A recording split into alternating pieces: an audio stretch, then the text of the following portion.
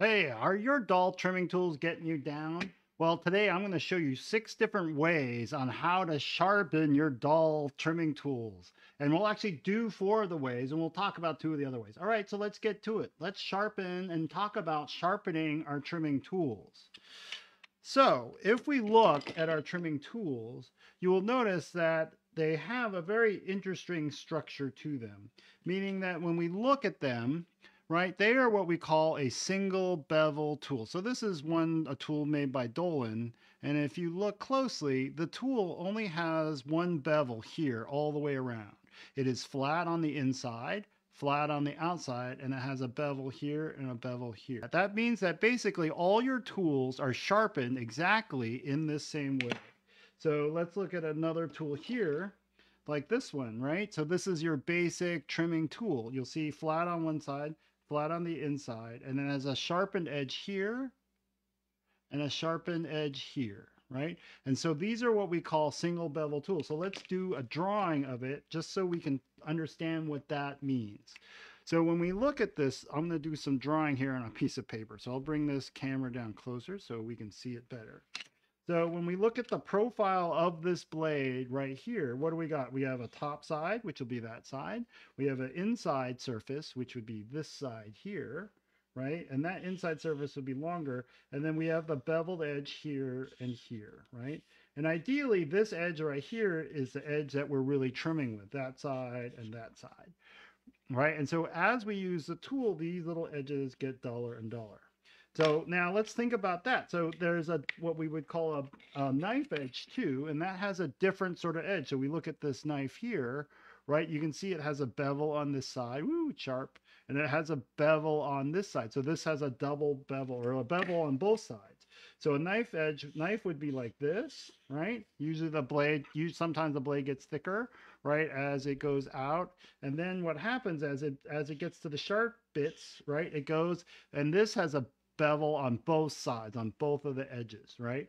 So it just makes our trimming tools a little bit different than what we would call a traditional knife edge. There are some knives that have a single bevel, like this one that only has a bevel on one side, right? So if you look at this one, this is my fettling knife, right? It has a bevel on this side, no bevel on this other side. So this edge is flat. So this knife is like this, comes up a little, has a bevel, and then kind of goes like that. So that's the way that knife might look, right? But most of the knives we have around the house are beveled on both sides. So this utility blade, right? You can see it has a bevel on both sides. And generally that makes a really good cutting surface. But for durability, this makes this much thinner, right? So these edges are much thinner. So in general, for heavy duty like applications, these types of blades wear out faster where you're really grinding away on stuff. So that's why these single bevels are really good for things that require really beefy thing and for the type of tool that we needed to do in ceramics. So when these tools get used, right, what happens is, let's flip this paper over, or let's just get a new paper out. So let's go really zoom in on what's happening when our tool starts to dull. What happens? Well, we have our beautiful sharp edge at the beginning, right? And as we use it on clay, some of this metal gets worn off, some of this metal gets worn off, some of this metal gets worn off. And then instead of a nice, super sharp thing, we have something that comes in and has a slightly dull point, right? Like that. So I really emphasize that a lot, right? And that will happen anywhere where we use a tool because the clay is really hard, right? We're grinding away, trimming away, cutting through basically little rocks, right? As we do this. So what are we going to do? Well, when we sharpen our tools, there's a couple things you can do when you sharpen your tool, right? You could just bring this edge back down because we want to restore it back to pointiness, right? So it has a nice sharp edge. So how do we do that? Well, there's a couple ways, but some ways are actually better than others. So let's talk about that. We could just take this dull edge and just remove some of this material like that. Remove that, and then you see how we can get a point back. But now we have like 2 bevels here. We have the original bevel that came in, right? And then we put like this, what we call like a micro bevel or a different angle on there. But you can see that we can achieve a new sharp point. That's pretty good, right? And you can wear that metal away really fast. So that's a really quick and like a dirty way to sharpen your thing. So what do I mean that? Why is that a dirty way? Well, because when we do that, so let's just do that here, right? So I have my blunted tip and then I did that secondary bevel like that to create that new tip. Well, you see how that is not as pointy as the old one. The old tip used to come out here right down like that and it made a much more pointier thing. So that had a like a little bit more sharpness to that. And I see I did an extreme example of making that pointy. But what's going to happen eventually, you can't just keep walking that tip back, because what happens the next time you want to sharpen it and you want to sharpen it the same way, like eventually you're just going to end up trying to have to sharpen it straight down. So that's why it's not a great solution. If you want a super fast shortcut, you can just whack this end off, right, and create a new point. Sure, that works.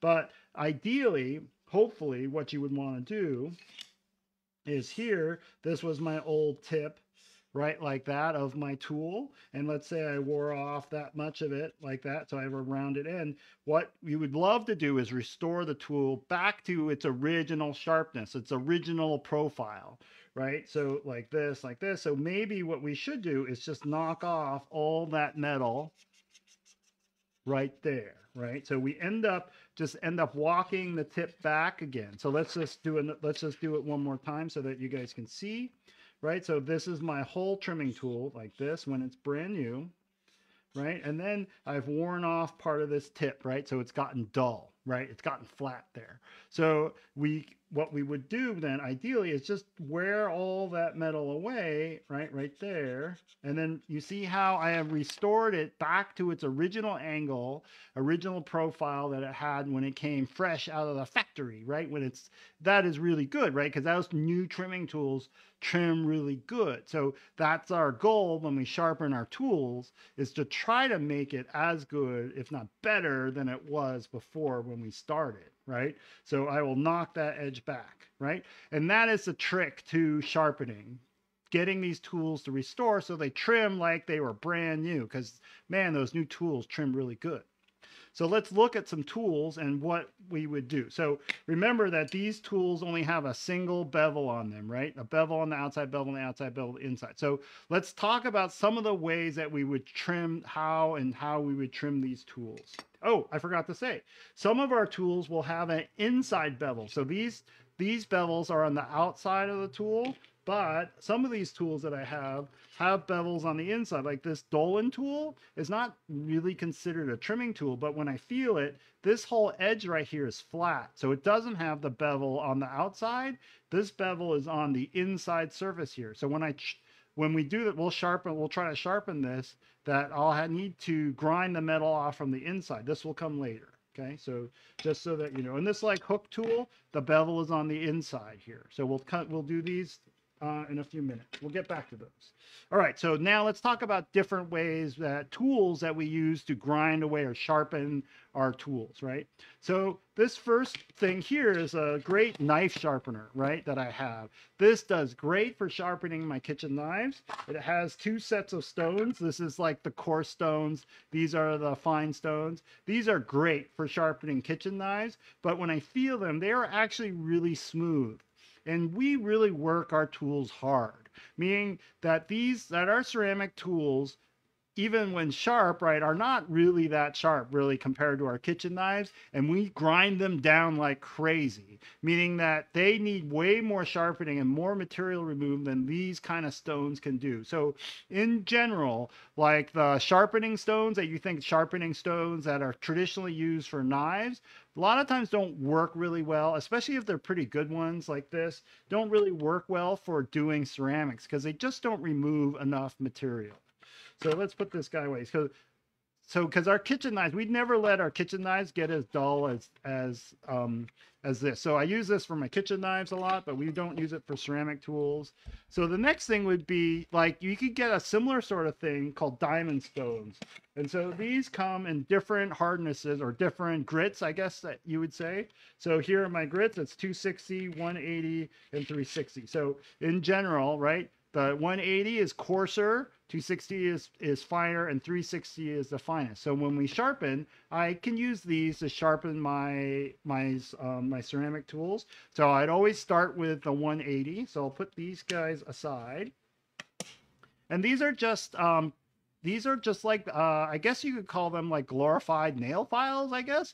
They have basically little bits of diamond like somehow really stuck onto this piece of metal. You can get these for really cheap. They're pretty effective, and they will wear away a lot of material relatively fast for something that you're hand doing. So this is my tool that needs to be sharpened. So if you go back to the drawing, right, that this tool, right, has the bevel on the outside, bevel on the outside, and has that bevel. So what we want to do is try to match this angle as best we can when we sharpen it, right? So it's hard for you to see, but that angle, whatever angle was originally there, that's what I want to restore. So actually, if you want to see what angle was originally there, you could see it right here on the part of the tool that never gets used, like right here. So you could see it right there on the part of the tool that we never use. You can kind of see the angle right there. That's the angle I'd love it to be at when I'm done. Okay. So I want to try, I do it this way where I leave this guy here. Let's pull this little pad out from under here. So I love these little shelf liners for holding things in place. So I'll put the shelf liner down, put this little diamond pad down, and then what I'll do is I'll just scrape across this like this and try to hold this at the same angle that this bevel needs to be at. So just like as if you're trying to carve in the clay, I'm like trying to trim into this, right, using this tool, and try to hold it at that angle so it gets that angle back. So let's just do something here. So what I'm going to do here is on this edge, I am going to put magic marker on. So what will the magic marker do? The magic marker will help me see where I'm grinding. So here, I'm going to put this here. And this is just a trick that a lot of knife sharpeners use, especially when you're learning how to sharpen, which I assume that you are, right? If you're really watching this video. So you can see that I really put magic marker on that edge. So that whole edge has been magic markered. And so that will tell me when I'm scraping what parts I'm scraping off and what parts I'm leaving behind. So here, I'm just going to now take this edge and start scraping it. And I'm kind of guessing, I'm guessing that I'm at the right angle when I'm doing this. So sometimes if you have a lot of edge here, you can kind of rock this guy up and down, and you can kind of feel it when it hits that bevel. So then I'll just start scraping through like this. Start scraping like that. Like that. So I'm scraping along this diamond file like that to create that edge. So now let's take a look at it to see what I scraped off, right? So let's take a look at it. And you can see that I scraped off right in here, right? I scraped off some, man, it's hard to see. So I scraped off pretty good right there. It's hard for you to see, but the most of that marker, oh, there you go. You can see it. So most of the marker right there has been scraped off, but here and over here haven't, but it looks like I got my angle about right. So the reason why I've scraped off more here in the middle is because this tool has a slight bow to it. It's not flat. So what I need to do is rock this tool around as I'm scraping it. So here, I'll try to establish that angle again. And I'm going to start here at the curve part. Let's do it so we're facing you. So I'm facing you. So I'll start here at the curve, like a little bit up on the curve, and I'll scrape it, and I'm going to roll it around like that as I go. Then I come to the flat part, and then I come around like that, all the way like that.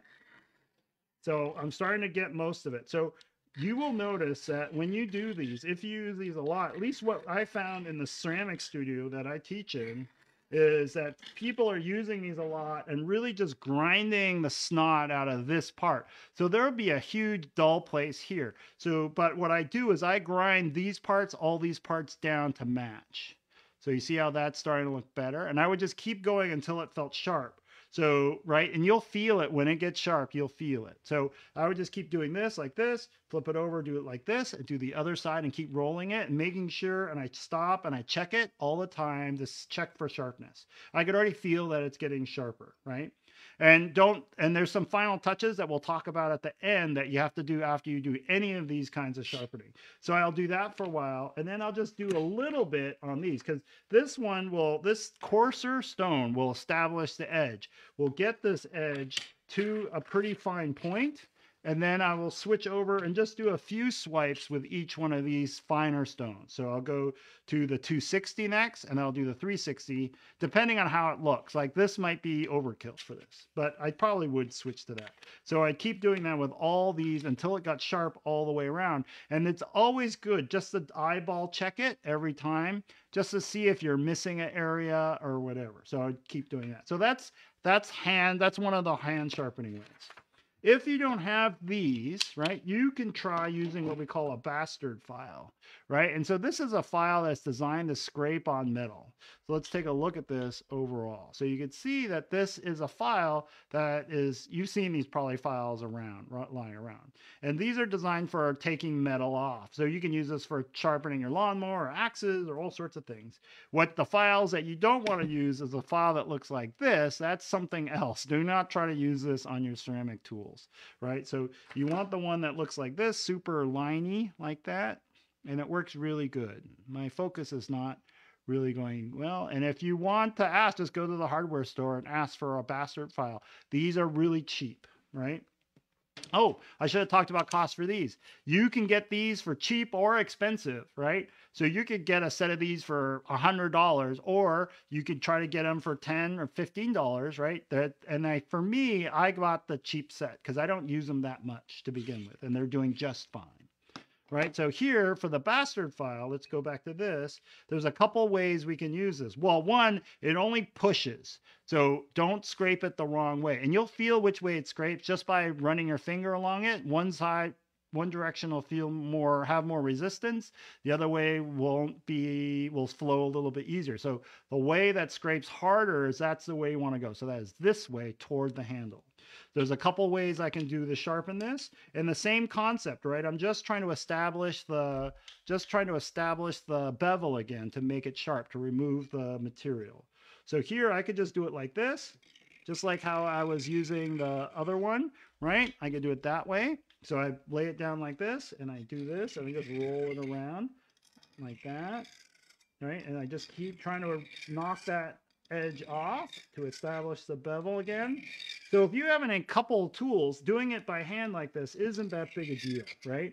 If you have hundreds of tools to do, or a lot of tools that you want to get through really fast, wait for a few minutes and we'll show you those other ways. So I just keep doing that. Another way I can do it is I can hang this tool off the edge like this. So let's do it that way. And I can hang this off the edge of a table or something like this, and I can go down across it like this, right? And once again, I want to hold it still and scrape it across, and I could do the end like that, come across and do the end like that. I could come across here and do the point, right? I could do that. Usually I would probably put like a little towel or something here at my edge of my work table, do that. The other way you could do it is if you have a way to clamp it, that would be another way. So you could clamp the tool down, and then you could use both hands, this tool with both hands, and go whoop, whoop, whoop, whoop, and take care of it that way. But I don't have a clamp, so I don't get to do it that way, right? All right. So those were the hand ways to do it. Those are generally slower and not so much fun, but there's like a craftsmanship part to it. Let's switch over to some power tools. Let's see what we can do with some power tools. So hopefully some of you guys will have this. It's called a Dremel. Ooh, Dremel, right? So once again though, so I've put the little stone bit, one of the stone bits here on my Dremel, and I can grind away some of that metal. But remember that I want to still follow this concept where I'm just walking that back so that I can make my new point there, right? So I'm going to put my safety glasses on so I don't blind myself with a flying chunk of metal.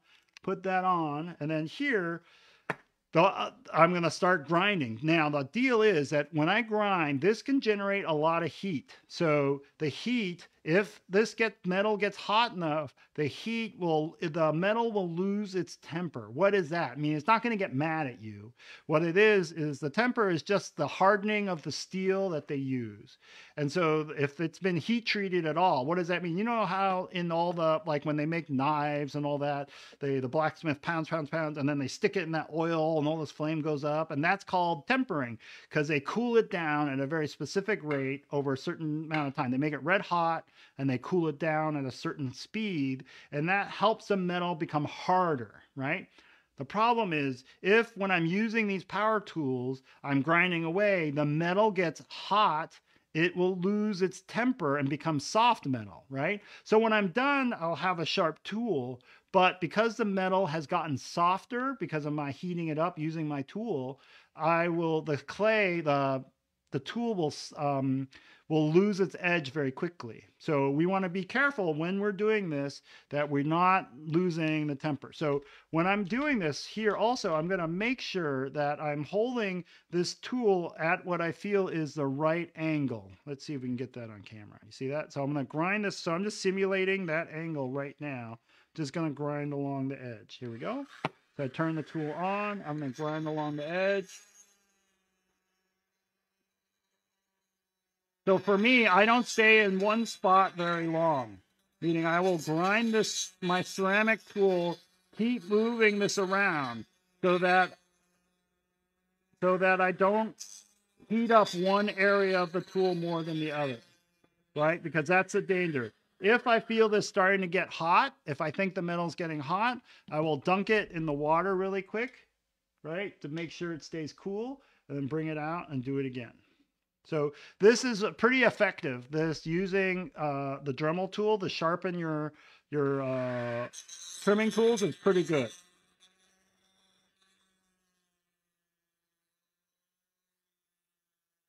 There we go. So let's see how sharp it is. I'm going to feel it. Ooh, that's getting pretty sharp, right? It's way sharper than what it was before already. Right now, I'm very gingerly sharpening it. I mean, I'm not going after it because I am worried about the tempering of the metal, right? So, but this is the way I would sharpen these. Now, if you have one of the bevels, one of the tools that has a bevel in the inside, this is really the only way that a really good way, because this one, right, is flat on the outside and has the bevel on the inside. Beveling it or sharpening it this way is the only way that I think is really good, other than doing it by hand. So I'll just go around here and sharpen,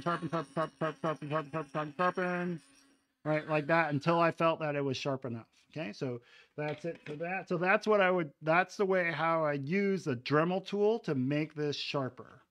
All right, so we did that. So the other thing that you could use is a bench grinder, but a bench grinder is really aggressive. And the tendency is for you to sharpen the tool. It gets really sharp really fast, but man, it really heats up the metal, right? And then what you'll have is a very weak metal, a very soft metal left behind. So you got to really take it easy with the bench grinder. And it's really, like I said, though, it happens really fast with the bench grinder, but I don't use a bench grinder for this because it's just I'm too aggressive with it. All right, so the last technique is using a diamond disc, which is attached to the wheel. But let me put some of this stuff away and we'll jump to it. Here we go.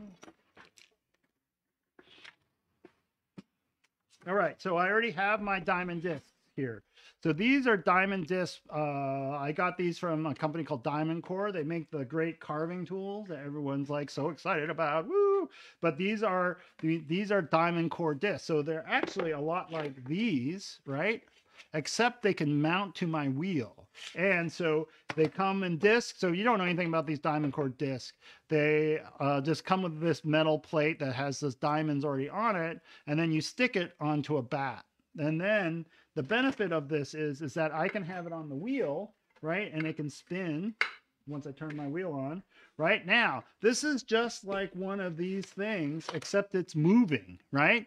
So the other thing is, remember I was worried about heat and creating too much heat? We could solve that by putting some water on, right? So these Diamond Core discs are kind of expensive, but man, they are so worth it because there's all sorts of uses for these because you can grind the bottom of your pots and all that. So this now, I can hold this still and then turn it around. So I want to hold it, remember, at the angle that I want to create the bevel at, like we talked about. Oop, gonna put my eyeballs on so I don't lose an eye. So here we go. So I'm just going to hold it here at the right angle and trim. So I can also, it's easy for me to roll this around and do these edges all the way around, going around, right? So I can sharpen even these curved sides really fast, really effective. So it does happen kind of fast. So take it easy and check often if you're going to use one of these discs. So here I just start with it down. I just start going up and around. Sorry for the noise. Sorry for the noise. Coming around. Right, like that. And the good thing it is, I can sweep this around and keep a pretty consistent angle all the way through. So let's look at that edge. So that edge should be already, ooh, look at that. So that edge is looking better. Let's do it one more time.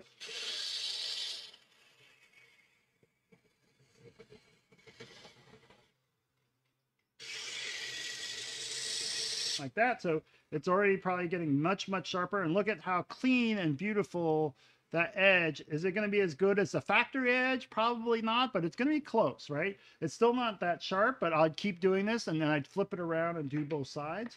The other thing you could do is just showing you some examples here of me, how much I sharpen. So I love these Dolan tools. This is the 110, right? So this is the way the 110 looks kind of when it's new. It's not brand new, but it's new-ish. It's like my newest version of this. So this is the Dolan tool after you've sharpened it after a couple of years. You see how much smaller that's gotten? This tool, or is these tools started off the same, but I've been keep sharpening these edges. So how would I do this? I'm going to put more water down.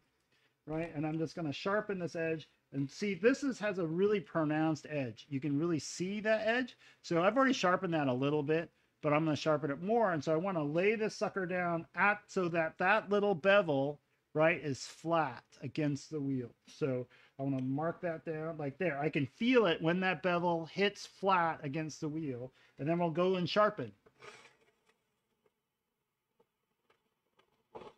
And so since this is a flat tool, a flat blade, I don't have to do all this fancy rolling around, right? So let's take a quick look at that. So you can see right there, let's see if it comes into focus. You can see that it's taken away that part right there, but you see that end is still a little bit rusty. So why is that? Well, that's because that's the end I use more. So I've worn off more metal off that end. So when I sharpen, I need to actually wear this down. If I want to set it back to that factory new tool angle, sorry, it's having a hard time focusing. I need to wear all this metal down until I get to that end because I use that corner the most when I'm trimming. So here we go. Kind of rock it back till I feel it, till I feel that bevel hit flat, which is right there. And then here we go again.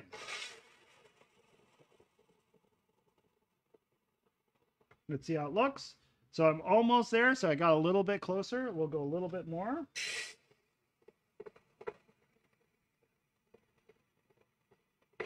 There we go. So I got it. So now you can see I made it all the way to that end. You can see the whole edge is shiny. I have this edge still to do. Let's just do the whole thing really fast, right? So I have water down on this disc, right? So I don't have to worry about dust or anything. The deal is, though, I am creating metal bits, right? So you notice that I cleaned my wheel off before I started. All this stuff, if any of this metal, I'm worried about little flecks of this metal getting into my clay. I'm worried that it'll leave iron flecks or black spots in my clay. So I clean up before I start, and then I clean up right after I'm done. All this water, all this stuff gets washed away. I don't want any of this stuff getting in my reclaim. So let's take a look at that. So that side's looking really good. And I'm going to do this front side right here. So I got to search for that bevel, get that bevel right. So I know that that bevel is flat against there. There. Woo, that's looking pretty good. Let me do a little bit more. There. So this disc, I just know from experience. Look at that. So I'm there basically all the way around. Look at that. Beautiful sharp edge. So this disc leaves a little bit of coarseness to it, so I need to switch to a finer disc. So I have that. That was the 140, I think. What was it? 120. So if I just leave it like this, when I trim, I get little lines when I'm trimming. So I'll switch down to the 240. So I know that Diamond Core sells the 110, the 120, the 240, and then they also sell a 60 disc, but man, that 60 disc is really aggressive for this sort of work. So this will help clean up some of those lines. Oh, I forgot to put water on there. Sorry. And I can feel that this is already much smoother. So I did a little bit there. I'll do a little bit on this front face. And I'll do a little bit right here. Now, you never would want to sharpen your kitchen knives on here. This is way too aggressive for that, right? So whoosh, look at that. So when we look at it really close here, so you could see that it is looking really sharp, right?